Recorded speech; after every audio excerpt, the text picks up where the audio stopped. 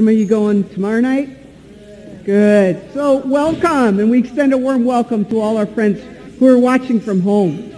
So today is a special day in our church year, and I know some of you know it because we talked about it in Sunday school. What is today? Who can tell me? Go ahead, Lily. You said it. Reformation Sunday. That's right. Very good.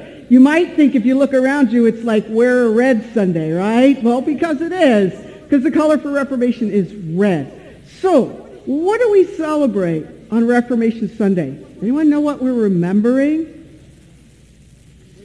What do you think?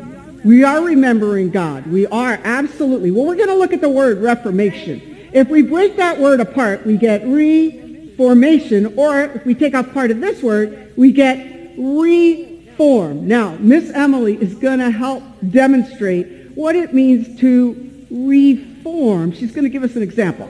So let's look at this piece of Play-Doh. What is that? A circle. Now, Miss Emily is going to do a little work in just a few seconds. She's going to reform it into something else. And let's see if you can figure out a heart. That's right. Now, it's still the same piece of Play-Doh, right?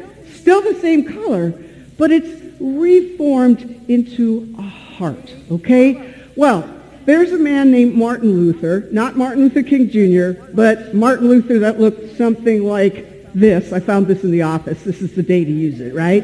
Okay? It's a bobblehead. All right, so we're going to watch a video, and we're going to learn about how this man helped to reform the church. So let's watch.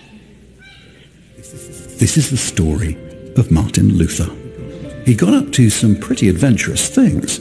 He was kidnapped by knights on horseback, lived in disguise in a castle, and helped some nuns escape from a convent by hiding them in barrels.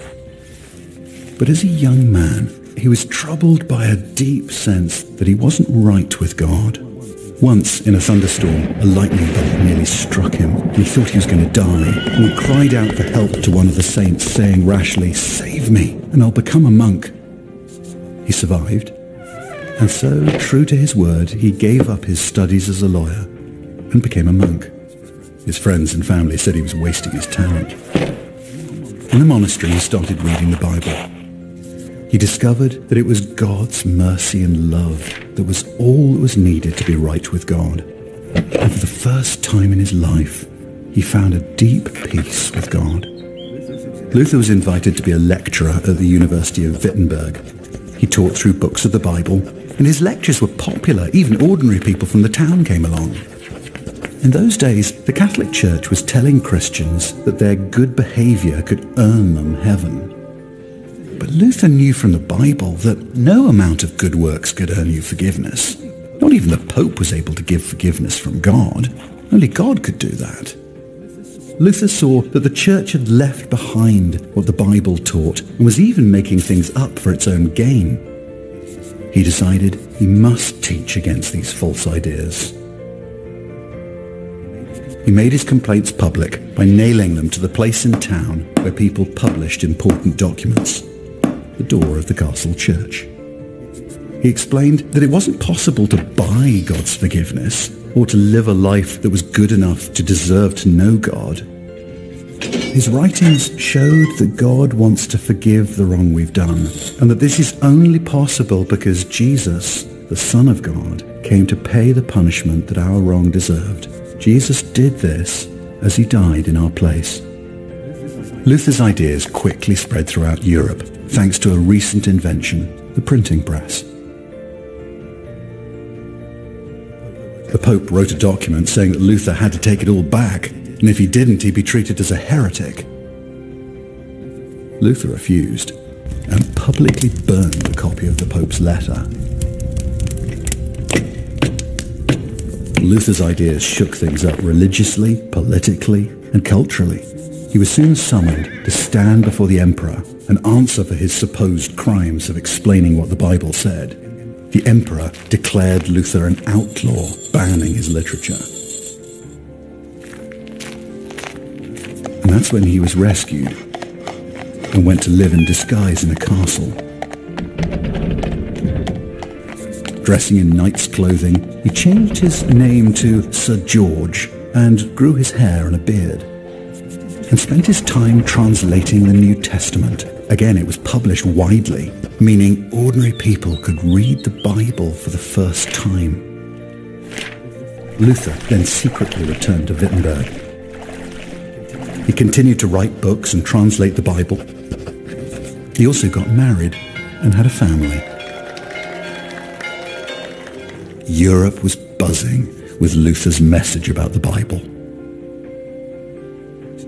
Today, 500 years on, the truths of the Bible that Luther knew continue to impact millions of people. People who've come to know God personally, knowing the peace and forgiveness Jesus offers us. The forgiveness that Luther found is still available today. We can all be in a right relationship with God because of one man, the Lord Jesus Christ. So reforming is something that's still going on in the church today.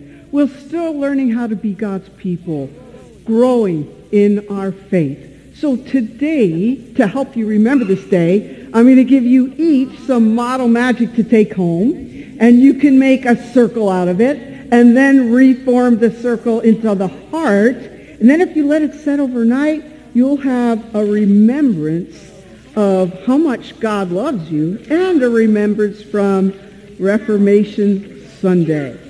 So there you go. Now, would you all please bow your heads, and we'll close. Would you be my echo, please? We'll close with an echo prayer. So would you please be my echo?